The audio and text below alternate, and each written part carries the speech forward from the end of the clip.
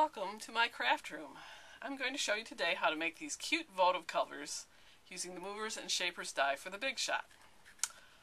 Why, look at this. They think they can run under there to hide and I won't know they're there. I'll deal with you later. This is my original idea, and I came up with this when I was thinking about windows that you cut with this die and where you might put those windows. And I came up with the idea of a votive cover. In order to do this project, you need a piece of cardstock that is 11 inches by 4 1/4, 4 pieces of vellum cardstock that are roughly 2.5 inches by 2.5 inches, as well as the movers and shapers die for the Big Shot. This is the die, and it comes with the curly label window already with it. You can also buy sets of windows. This is the set that's in the big catalog, and it has a heart and a scallop circle and a word, well, modern label and a star. And then there's the set that's in the holiday mini that has the ornament, the circle, another shape, and this bird, which I haven't figured out what to do with yet. Alright, but I'm going to, for this purpose, use the curly label that comes with the movers and shapers die. Get out of there. Okay, some brilliant person came up with the idea of putting a piece of grid paper in here, and that helps you line up your die inside the big die, the little die inside the big die. And so what I'm going to do with my movers and shapers is I'm going to stick it in there, and I'm going to line it up, and I'm going to snug it right up against the middle. I'm going to make sure it's right in the center, and it's ready to go. Take my Big Shot. I've got my extended cutting plates. And this particular die puts a lot of wear and tear on your cutting plate, so you have to be careful with it. I don't know if you can see, but I'm going to take and put my cardstock right in the bottom, and in the first place that's going in is going to be this foam side. That'll keep it from creeping too much when you're rolling it through.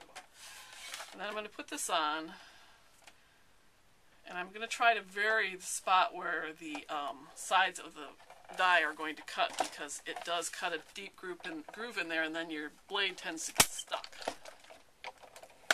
And I've cut a very nice window, and it'll trim off any extra cardstock you have. I'm going to remove that. Now to put my next hole, I'm simply going to turn the cardstock 180 degrees so that the window is on the foam side, and I'm going to put my cutting mat back on it, and I'm going to send it back through.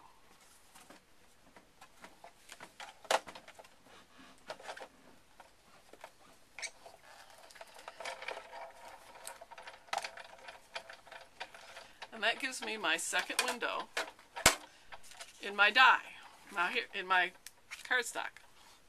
Now here comes the clever part, as if this wasn't clever enough. I'm going to take and move this so that it is centered over the previous hole in one side. I'm going to hold it down there with this hand, and I'm going to move this down so that it ends up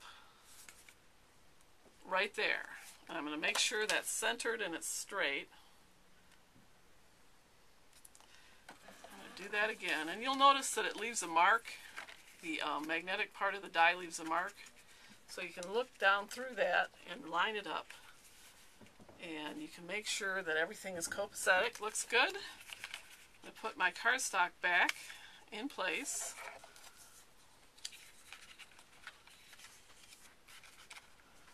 And again, run this through the machine. See where I'm going with this? Alright. One more hole. I have 3 of my holes cut. And I'm going to turn around again one more time.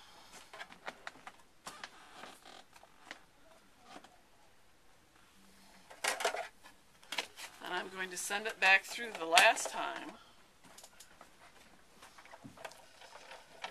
And I have 4 equally spaced holes and 1 nice score mark. Now, I need to score the other areas. And I'm going to line this up on my Fiskars so that I can see that the 2 windows are evenly on either side of the center of this opening, and I'm just going to score right down there. And I'm going to do the same thing here. So looking through the ruler, I can see exactly where the center is going to be, where the windows need to be placed.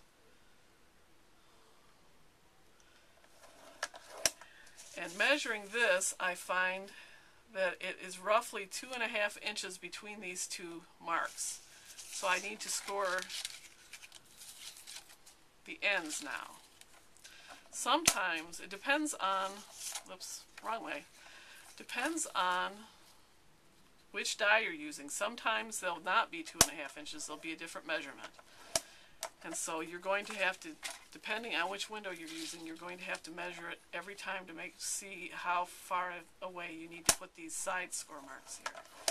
Sometimes there won't be, like on this one, there wasn't much left over, so actually I had to make a little hinge to attach these. So I have a 1/2 inch over here and about a 1/2 inch over here. And I really only need 1 of those to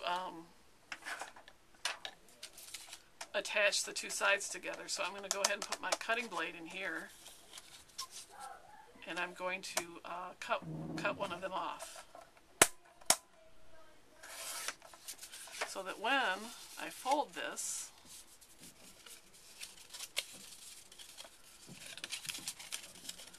I have 4 sides and I have a tab for attaching them. Now that's really clever, but you would want to, before you did that, you would want to put the top border on, which you can do with one of these punches. And I've already done this, and I've already stamped it. I punched the top, and it's all ready pretty much to go together, except I need to put the vellum windows in. To do that, I'm going to put adhesive around the openings of all the windows, and I've already done most of this one. But you can just run your adhesive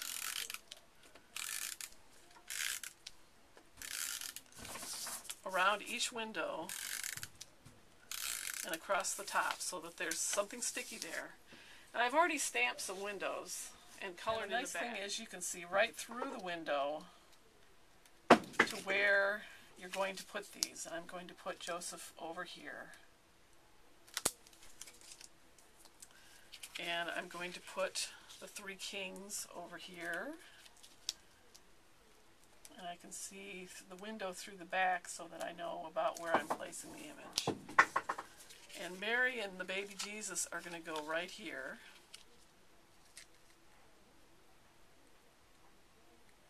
And you can see it's not even all the way around just because of the way I stamped them, but you can probably manage better than me.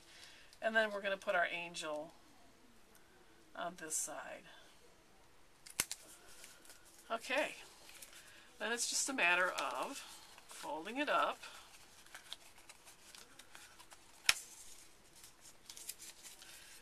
and taking the sticky strip here that I've already put on my tab off, and very carefully sticking that together. And now I have a beautiful votive cover.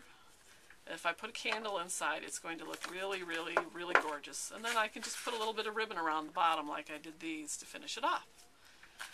And that's how I made my votive candle cover. Thank you for watching my video. Look for more ideas at jantink.com.